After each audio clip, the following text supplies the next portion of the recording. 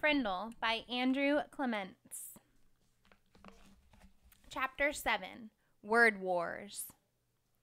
School was the perfect place to launch a new word, and since this was a major historical event, Nick wanted it to begin in exactly the right class.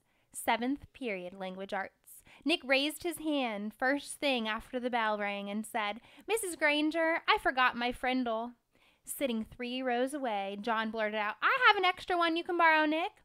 Then John made a big show of looking for something in his backpack. "I think I have an extra Frindle, I told my mom to get me 3 or 4. I'm sure I had an extra Frindle in here yesterday, but I must have taken it. Wait, oh yeah, here it is." And then John made a big show of throwing it over to Nick, and Nick missed it on purpose. Then he made a big show of finding it. Mrs. Granger and every kid in the class got the message loud and clear. That black plastic thing that Nick borrowed from John had a funny name, a different name, a new name. Frindle.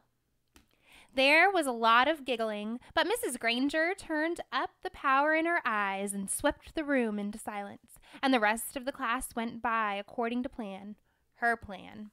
As everyone was leaving after class, Mrs. Granger said, "Nicholas, I'd like to have a word with you."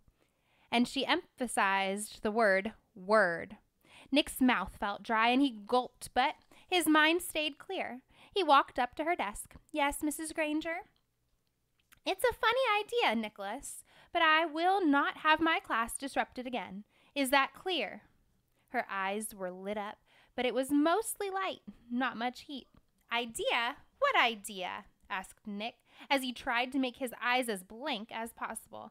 "You know what I mean, Nicholas. I am talking about the performance that you and John gave at the start of class. I am talking about this." And she held up her pen, an old maroon fountain pen with a blue cap. "But I really don't have a Frindle with me," said Nick, amazed at his own bravery. And hiding behind his glasses, Nick kept his eyes wide and blank. Mrs. Granger's eyes flashed and then narrowed, and her lips formed a thin, hard line. She was quiet for a few seconds, and then she said, "I see. Very well. Then I guess we have nothing more to discuss today, Nicholas. You may go." "Thanks, Mrs. Granger," said Nick, and he grabbed his backpack and headed for the door. And when he was just stepping into the hallway, he said, "And I promise I won't ever forget my Frindle again.